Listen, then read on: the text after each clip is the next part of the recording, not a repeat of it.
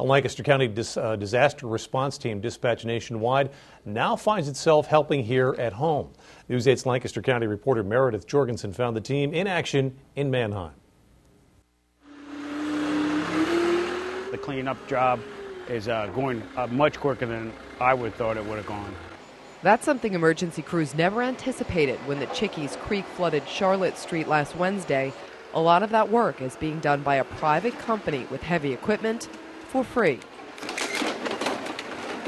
It's important for this community to know that someone cares and that people are not coming in to capitalize off of their suffering.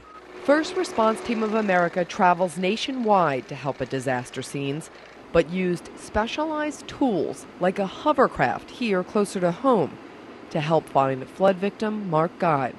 So we could cover a lot of ground with his hovercraft that some of the boats couldn't get into. When a broom isn't enough, they have heavy-duty machinery.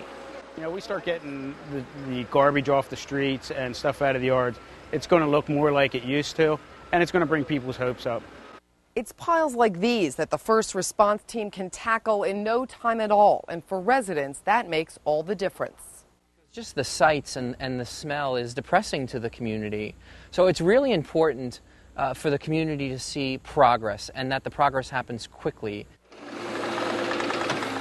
The Caterpillar equipment has grapple claws that can grab things that would otherwise have to be moved by hand.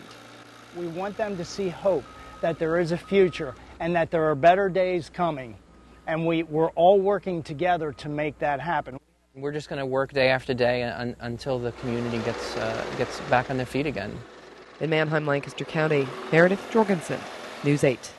The response team works exclusively on donations right now. They say they have enough money for about a week's worth of relief work, but they're hoping to raise enough money until everyone is taken care of.